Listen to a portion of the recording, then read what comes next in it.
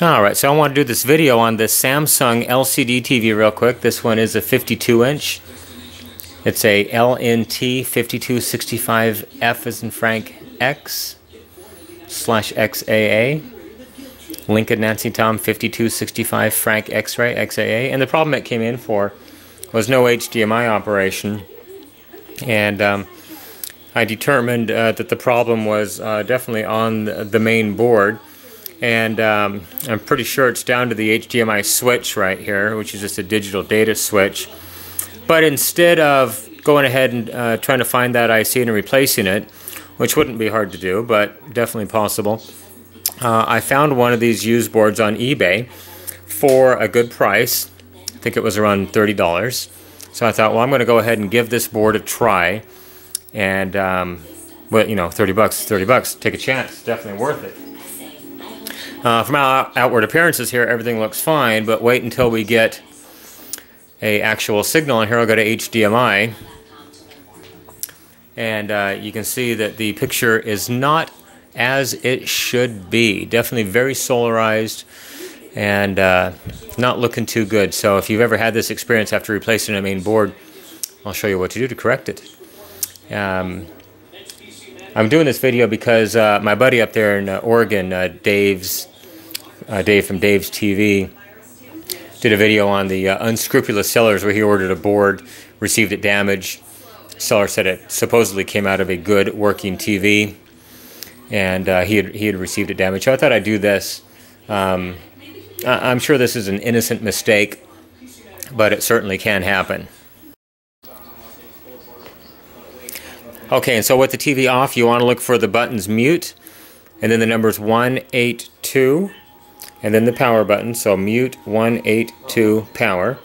So I'll do that right now. Mute 182 power. And that works on most Samsung TVs, whether it's a plasma, an LCD, a DLP, or even a CRT projection, a CRT direct view. They've used the same system for years to access the service menu. And on this one, I'm going to go down to Option Byte, and then using up, down, right, left, I'm going to either press Enter or use the right arrow to enter into the Option Byte mode. And the thing I'm going to look for is Panel Option. Right arrow once again to get into the panel option. And now right or left arrow actually is going to change the panel option. So I know that this one is a 52-inch, and so I'm just going to scroll through these things and see if I can find a 52-inch option. That's a 46 AM. That certainly does not look good. 40 AM, basically no change. And what this is doing, it's actually, if you saw my video about troubleshooting, there it is, 52 AMW. If you saw my video about troubleshooting Solarized picture on an LCD TV and looking at the bits of LVDS data, this is actually changing the protocol for the LVDS data. So I've got it down to a 52 AMW. The picture looks absolutely fine at this point. So I just hit the menu to get back out of it. It automatically saves in these TVs whenever you make any change in here. So watch exactly what's going on here.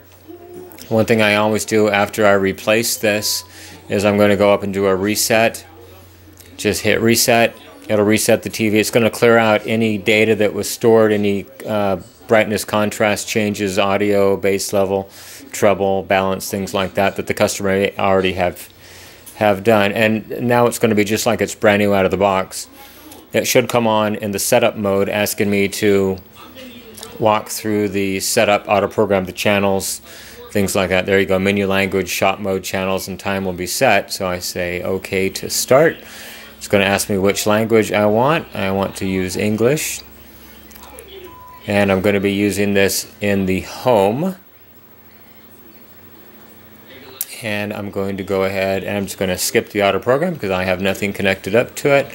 I'm going to skip out of everything just by hitting the menu button repeatedly. Hit the source button to go back in. Let's see how our HDMI looks now.